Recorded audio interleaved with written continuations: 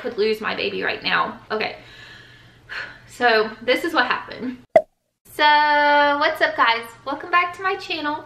I'm Angel, and today I just wanted to tell my birth story. Okay, if you don't know, I am a mom to 3 girls. For my first pregnancy, I went 3 days over my due date, and for my second pregnancy, I was 3 days early. But this time around, I thought that I would go ahead and schedule an induction. My second pregnancy, I did progress fairly quickly, and they always say like your third baby, just, I don't know, you never really know what to expect with any of your pregnancies and your deliveries, but I just didn't want to risk going into labor in my car or giving birth in my car. So for that reason, I decided that I would just go ahead and schedule an induction with my midwife, and she scheduled my induction the day before my due date. So I went in the morning of my induction, and I was induced around 9 o'clock in the morning. I was progressing fairly slowly. When I got there, I think I was only like 2 centimeters dilated, and I wasn't effaced or anything. When they hooked me up to the monitor, you could see that I was having contractions. They were fairly strong according to the monitor, and they were pretty close together, but I wasn't feeling any pain, and that continued through the entire day. And my midwife, she just kept coming in. She was like, do you feel any of these? And I'm like, no, it just feels like period cramps to me. Like, it doesn't feel like contractions or anything. They just feel like period cramps. And I'm like, I've honestly been feeling these for weeks now and they don't hurt me. Like, I'm just kind of rolling with it, you know? Yeah, I didn't really feel any pain with my contractions. And so what happened was I started off with one midwife, and then my favorite midwife was supposed to be coming in that night by 6 o'clock. She's the one I actually wanted to deliver me. So I was actually happy that I hadn't gone into labor before she got there. So she checked me, and when she did, she was like, okay, I'm gonna give you like an hour, and then I'm gonna come back and check you again, and if you haven't progressed that much, then I'm going to suggest that we go ahead and break your water, so that maybe that will speed things along. And then she also knew that I wanted an epidural, but I was honestly waiting to feel like true pain before I got an epidural, because I'm weird. So I'm the type of person that when I feel pain, when I'm in labor, I want to feel the pain, because it encourages me, like, okay, things are moving along. I'm not just gonna be pregnant forever. So I find encouragement, I find motivation from feeling the pain and making it through each contraction. And I kind of wanted to do that on my own, because I had done it with my other 2 pregnancies. Like, I felt the contractions for a steady amount of time before I got an epidural, and I don't know, I always just felt really good that I did that. My midwife suggested that if I get my water broken, and she left all this up to me. She was like, I can break your water, we can get you an epidural. Like, she was giving me choices, you know. She wasn't just like, oh, you have to do this. She was giving me the choice to do this stuff. So she was like, what we could do is go ahead and get the epidural and then break your water. That way, if you start progressing after your water's broken, then you'll already have the epidural. And because after a certain point, you cannot get the epidural. So I went ahead and I made the decision that I would go ahead and get the epidural. Even though I wasn't feeling any of my contractions, they literally just felt like period cramps. So basically, this is what happened. It's kind of hard to talk about, because it was a really, really scary moment in my life. Like, I was terrified when this happened. Okay, so this is what happened. She broke my water, and right when she broke my water, the baby did this like flip in my belly. Like, I literally felt her like spin. And I didn't really think much of it, because she had been moving around so much that entire day. Like intense movements, not just like little movements like she normally does. Like, they were big movements all day. She had been doing that. And so all day the nurses had to keep moving the monitor on my belly to find her heartbeat. So she did this giant flip when my water broke, and her heartbeat disappeared off the monitor. And I literally said this. I was like, oh, it's fine. She's been doing that all day. And so then the nurses are taking the monitor and like sliding it around on my belly, trying to find her heartbeat again. And then I literally, like, I was not concerned at all, because like I said, she had been moving all day. But then I look over at my husband, and he's on the left side of me, and I look over at him, and his face went from like happy, like, oh my gosh, we're gonna have a baby, to all of a sudden just like he looked super concerned. It just went like serious. And so right when I saw his face do that, then I got scared. So then I got really, really quiet, and I didn't look at anyone else. I just kept looking at him like, what's happening? You better tell me what's happening, because this is too much for me right now.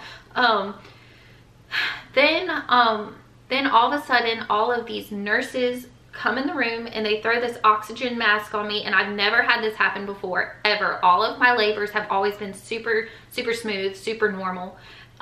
So they throw the oxygen mask on me, and then I literally just went numb. It was like I couldn't react, which is probably a good thing if you think about it. But so they put this oxygen mask on me. I'd go numb, and then they start trying to flip me, and it's just all these like nurses, like little ladies, you know, trying to flip me over. And I'm a dead weight because I have the epidural, so everything is numb from the waist down. I cannot physically move my body by myself.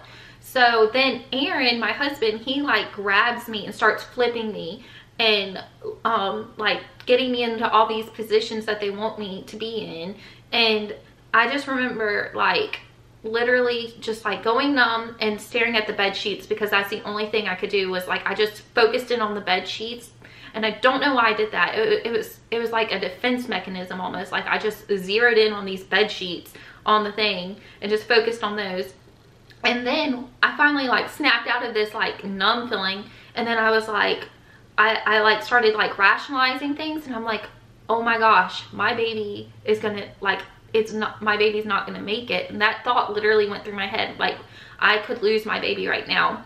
And there's this whole time they're still trying to find her heartbeat or get it to go back up. And so then I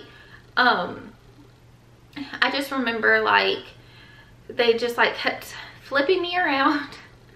I thought, oh my gosh, I'm gonna lose my baby. I've been pregnant this whole time. I've been sick, and now I'm not gonna have her. I'm not gonna get to hold her. And I like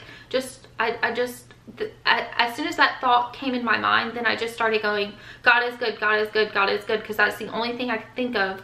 I'm like, I need to pray, but I don't know what to pray. So I just started repeating, God is good, God is good. And I didn't really care if I looked or sounded crazy. I was like, I'm doing what I need to do to take care of my baby. And that's the only thing I could think of at the time, was to say God is good over and over again.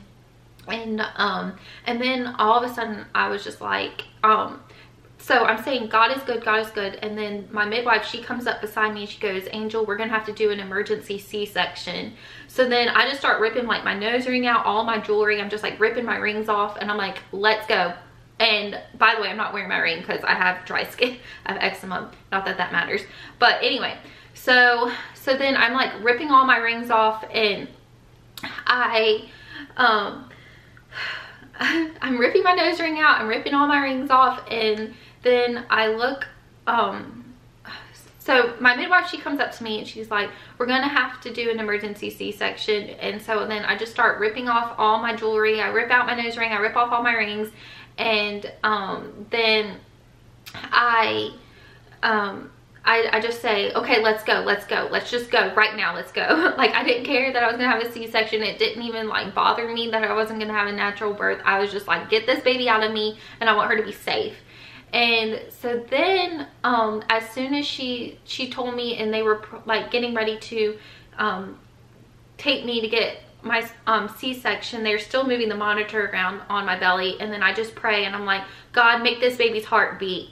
And then it was like, right, it seemed like right when I said that prayer that her heart, they found her heartbeat, and it went back up. and it was just normal again. Like nothing had even happened. Like her heart rate just went back to normal. And then after all of that's over with, and after that like big scare, after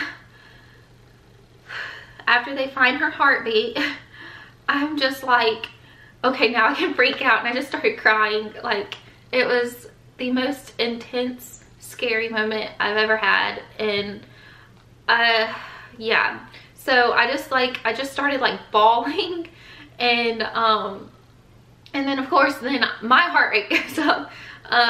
So I don't know why that happened, and I don't think anyone in that room knows why that happened. When my water broke, no one could tell me why, at least. So I don't know, it happened though. So then after that happens, I like finally can calm down after like a big freak out. Like I went from not freaking out to like, oh my God, that happened, and now I'm gonna freak out like after the fact. So once I was able to calm down, then they wanted me to like go ahead and try to get some rest, because like I said, I had been up for almost 24 hours at this point. And so I got like maybe an hour and a half of sleep. And then I woke up and they wanted to put the peanut ball in between my legs. So that was a peanut ball is like a yoga ball, but it's shaped like a peanut, and they just put it between your legs to help you open up and dilate. And they did that with my second daughter, and as soon as they put the peanut ball in between my legs with my second daughter, I dilated really quick. So anyway, the same thing happened this time. They put the peanut ball in between my legs. I dilated all the way to a 9, and then I was ready to start pushing around 2 o'clock in the morning. And before I started pushing, my midwife, she told me, she was like, you need to push this baby out really fast, like as fast as you can, because we don't want her heart rate to drop again, and the whole thing that happened before to happen again. And so I was in agreement with that. I was like, nope, I'm not gonna let that happen again. And so I just pushed, I pushed really, really hard. And with each push, I honestly didn't feel like I was doing much, but I only pushed for 30 minutes, and then she finally came out, and they put her on my chest. I did skin to skin right away. And apparently my husband told me that when she came out, her cord was wrapped around her neck, but my midwife unwrapped it so quick that I didn't even notice. So they put her on me, and I'm doing skin to skin with her, and then I realized I'm still in a lot of pain. And I'm like, why am I in so much pain? Like normally after you deliver, you don't really feel anything else. Like you're just so content and happy that you don't feel anything else, not even like the placenta or anything coming out. You're just, I don't know, I've never felt anything else. I'm on the epidural, so I really shouldn't be feeling anything. But I was feeling like intense pain. So I was like, I asked my midwife, I'm like, did I tear or something? Because I'm in a lot of pain right now. And she was like, oh, she's like, you just tore a little bit, but it's nothing serious. And then it turns out that I had a hematoma on the right side. And my husband said that it was literally the size of his fist. That's what it looked like. And if you don't know what a hematoma is, just look it up, because I don't really want to go into detail about that. But anyway, it was on the right side, and it was giant. And so they had to bring in like the doctor on call to look at it, because they didn't want it to continue to fill up with blood, because they said if that continued to happen, then I was going to have surgery. And thank God it wasn't filling up with blood. But after I was discharged from the hospital, I was on bed rest for like 2 weeks, because I literally couldn't, I couldn't move around because it was that painful. Like just standing hurt. So they put me on bed rest for about 2 weeks, and then they told me it was going to take about 8 weeks to fully resolve itself, because it's one of those things that it will eventually heal itself over time. You just have to have time to do that. So yeah, I'm 6 weeks out right now, and it is pretty much healed up. It's still a little tender, but other than that, it looks like the same. It's like completely normal looking. TMI, sorry. But yeah, it's basically back to normal, and it's just like a bruise now, so it's not anything serious. But But yeah, so it went from being a pretty calm birth where I thought it was going to be my easiest birth ever to intense, and I ended up with a major injury that I was on bed rest. So yeah, you just never know what kind of birth you're going to go into, I guess. And every pregnancy is different and every delivery is different. It doesn't matter if it's your first child or your third. So I'm so grateful though that I have a healthy baby girl. She was 8 pounds 5 ounces and she was 20 inches long, and she was gorgeous and she had hair. Sorry, so my camera just died, so let me just say this really quick. She was perfect. I think that was the last word I said.